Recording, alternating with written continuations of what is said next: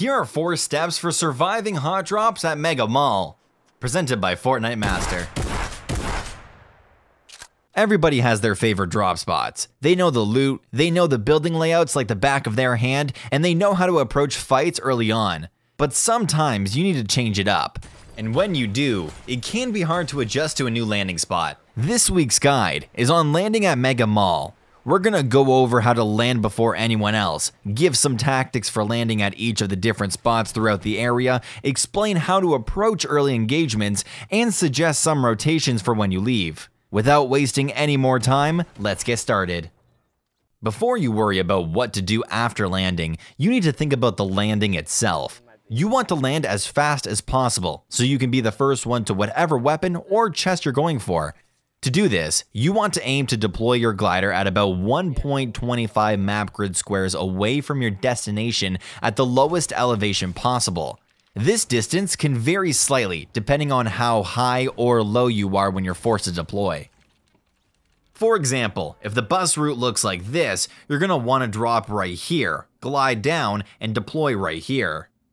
Or if your bus route looks more like this, you want to drop right here and deploy around here. The more you drop at a certain spot, the more you'll learn about spots you need to drop and deploy to get the best landing. After you deploy, make sure you take a second to check your surroundings. This will give you an idea of how many players are landing at Mega Mall, where everybody is landing, and how many are aiming for your same landing spot. Even if somebody isn't landing right next to you, it's helpful to know where they are so you can plan and execute early engagements better. Of course, it's also important to know if there's somebody trying to 50-50 the weapon you're going for, which is something you should avoid if at all possible. Mega Mall has a lot of loot, especially in the main mall area, so you should almost always have the chance to aim for a different weapon if you see somebody trying to 50-50 you. Now for the landing itself. Obviously, you want to aim to land on a weapon or a chest, so you have something to fight with immediately. Beyond that, let's break it down into specific landing spots at Mega Mall. To start, the main mall is a solid landing spot. There are a ton of open weapon spawns on the roof that you can see while gliding down, so it's relatively easy to get a decent weapon off the drop. And even if you don't find any weapons or somebody beats you to one, you can duck into the mall and look for one of the many other floor or chest spawns. Normally, it might be hard to lose somebody off spawn, but the mall is almost like a big maze, and it's pretty easy to lose people in. Unfortunately, that also means it's hard to navigate if you're not used to it. We'll give some tips to help with this in the next section, early game engagements. The various houses throughout Mega Mall are also good choices for landing spots. There are 5 total houses, 2 of them with basements. Let's get started with the biggest house, the one closest to the mall. This is a great landing spot because of its size and how much loot it has. There are 4 chests and plenty of floor spawns. You have the option to land on the roof, the second floor balcony, the main floor, or you can land at the garage and go straight into the basement. Your best options, in our opinion, are to land on the second floor balcony or head straight down to the basement. These options give you the best chance of getting a decent weapon right away. Landing at most of the other houses is similar, with a few exceptions like each of them only having 2 chests instead of 4. For this house right here, landing at the front door is your best option. There is no chest spawn in the roof, but there is one right inside the front door. There are also a couple of floor spawns right away. The other house with the basement, right here, doesn't have any chest spawns in its roof either, so it's not worth landing there. Aim for the front door, then go up or downstairs. Either way, there is 1 chest spawn and a couple of floor spawns. Moving on to the house across from the playground, both chest spawns for this one are under the roof. One under the main roof and the other is under this little side roof, so landing on the roof for this house is actually a good option. Just listen for which roof has a chest under it and break in. Finally, the house at the eastern edge has 1 chest spawn in the roof and another inside the second level. If you're confident in your chest RNG, land on this little side part of the roof. There is a chest spawn right under there. Afterwards, break in or drop on top of the garage and you can break into the second level right where the second chest spawns. Note that even if landing on the roof is a good option, know that you could still opt to land on the ground floor if you prefer rolling the dice with floor spawns rather than chest RNG.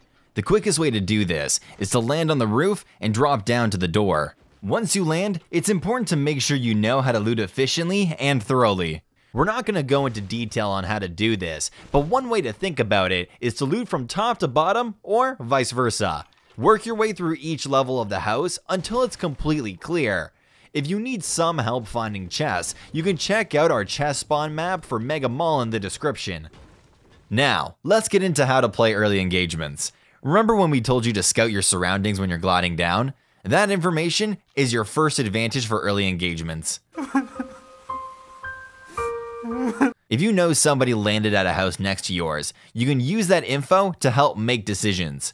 For example, if you land and immediately get a shotgun and SMG, you can push that house right away while they're still looting. Or let's say you don't find that great of loot. You know where not to go for more loot now. After you're done looting your initial landing spot, you want to actively scout your surrounding area to confirm where players went after landing. To do this, we'd recommend getting on the roof of your house. This puts you in a good high ground position to see anybody pushing you and gives you a better vantage point to scout from. Use this opportunity to look for players or signs of players. If you spot a player straight up, great, but know that there are other ways to locate players. Keep an eye out for any sign that a player has been somewhere, like if a part of a building is destroyed, fences have been farmed for mats, or any doors have been opened. This early game awareness and information is so crucial because initiating early engagements can give you a huge advantage. If you can surprise somebody by hitting them for half their health while they're looting, you gain a big upper hand in that fight. If you're still having trouble tracking and finding players using this information, try putting yourself in their shoes.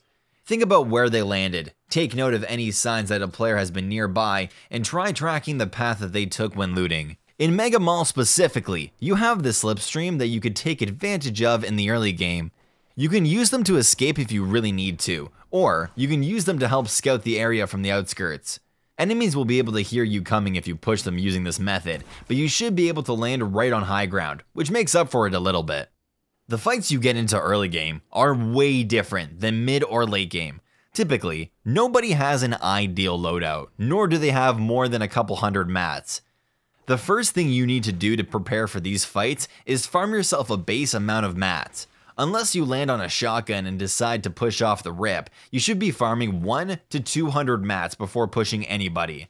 This may sound like a lot, but it can be achieved pretty easily with due diligence. To start, make sure you're farming all of the wood and furniture or boxes in the area you land. After that, look for structures and items with high concentration of mats, like wooden fences, metal fences, and wooden pallets.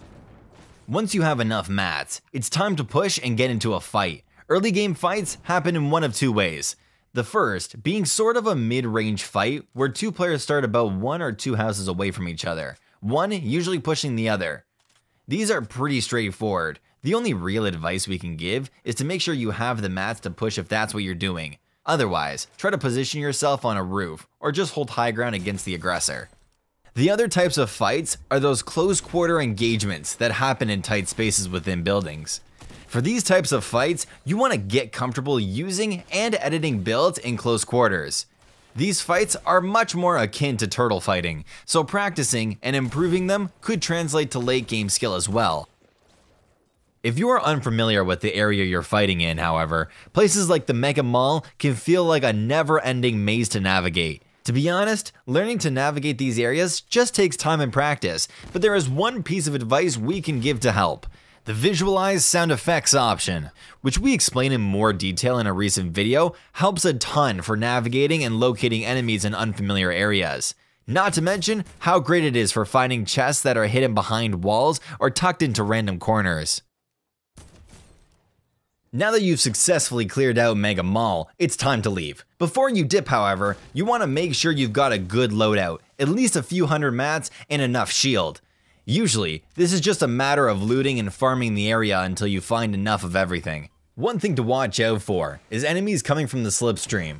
The slipstream surrounding Mega Mall makes it incredibly easy for players to suddenly land right on top of you when you're looting. The only real way to counter this is to always be prepared to build up the instant you hear a glider. If you're already on high ground, take shots as soon as you see somebody and get as much free damage as possible before they land. When you've finally got everything you need, think about where you're going to rotate and why. The small forest to the north has trees for farming wood and mushrooms to top off your shield. It also has a campfire, as does the trailer park to the northwest, the broken house to the southeast, the house on the hill to the south, and the 2 houses to the southwest all have loot if you need something. Otherwise, you can get pretty much anywhere you want to go via slipstream, geysers, and the floating platforms. Thank you guys for watching this video. For those who are new to the channel, if you've enjoyed this video, check out some of the others on the right side of the screen. Don't forget to hit the subscribe button and the bell to get notifications for whenever a new guide shows up. So if you shared it with anyone else like your friends, family, or your pets. From over here at FortniteMaster, my name is The Saved One, and we're out. Peace.